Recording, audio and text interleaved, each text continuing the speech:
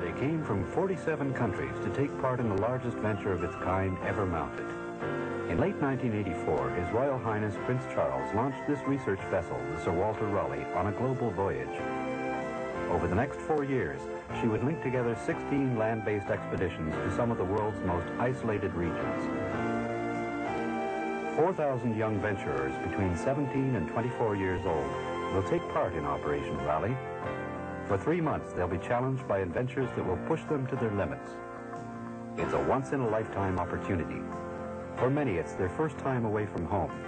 For all of them, it is a voyage of discovery, about the world, about others, and about themselves. With some of the world's top scientists, they'll assist in comparative research studies on a global scale. They'll work on community service projects, helping the people of the countries to which they'll travel. The hundreds of projects are as varied as the people chosen to take part in Operation Raleigh. Meanwhile, the second patrol is preparing its journey into the uncharted south. Although they have guides to help them, each group must plan its own expedition for the month ahead. One member of this team is Craig Cohon, also from Canada. It's best to establish a base camp here and then send recce parties out to the 3 or 4 various valleys and look at them. And then just get resupplied on occasion. And then when we know how long it'll take to go through the entire length of the valley, then we'll know exactly how much supplies we'll need. The goal of this patrol is to carry out a road survey into the Castle Mountains to the south. They will search for a route that may eventually become the final extension of the Pan-American Highway.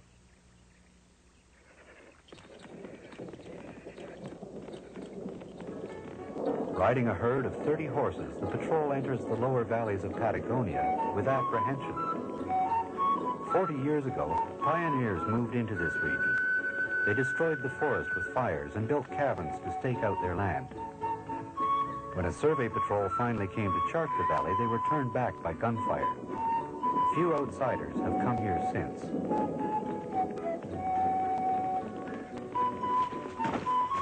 As they make their way into the range beyond the devastating burnout, they face their first trials. With no trail to follow, even the guides are disoriented by the dense forest. They have to break through to the alpine clearings above. Luckily, these mountain-bred horses are accustomed to this wild terrain.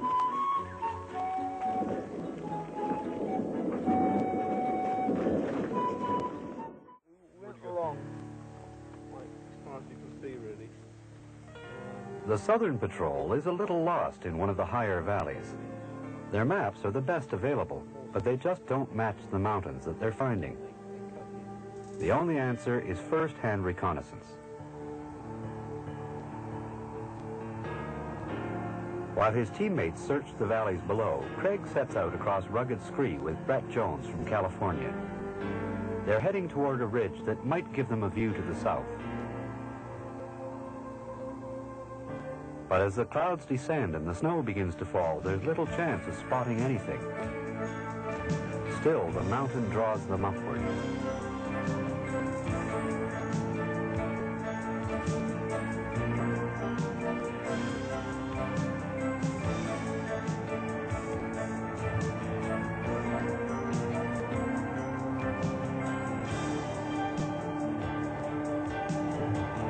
At the summit, their view is destroyed by the blizzard.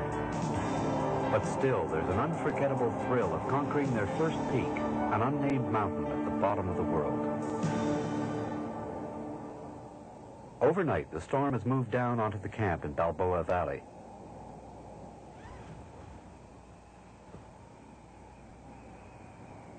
Wording.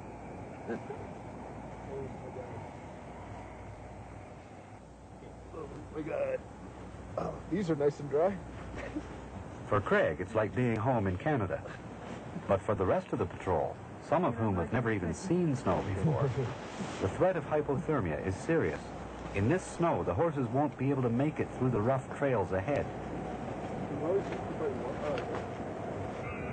All stations. This is Castillo. There's major snowfall. I repeat, major snowfall. We are staying at the Balboa site until the pass is open. Over.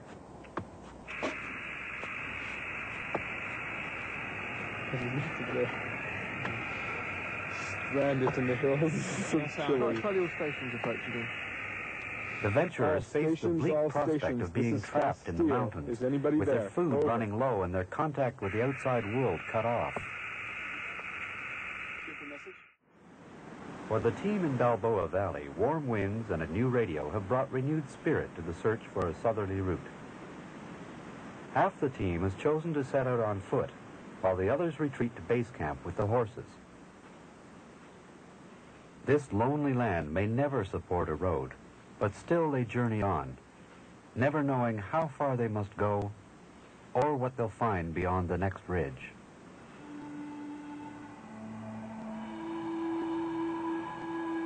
High in the mountains, where condors with their 10-foot wingspans wheel and soar, the venturers struggle toward an uncertain goal. It's been a month of grinding work. Their food is almost gone. Weakened by hunger, they find their packs dragging them down. But at last they cross a shoulder into the southern valleys. They've reached the unknown pass they came to find.